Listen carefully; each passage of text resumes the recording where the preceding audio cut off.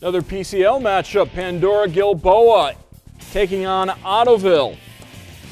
Third quarter action, Big Green's Nick Mormon drives and gets the jumper to fall off rim, plus picks up the foul. More from Mormon.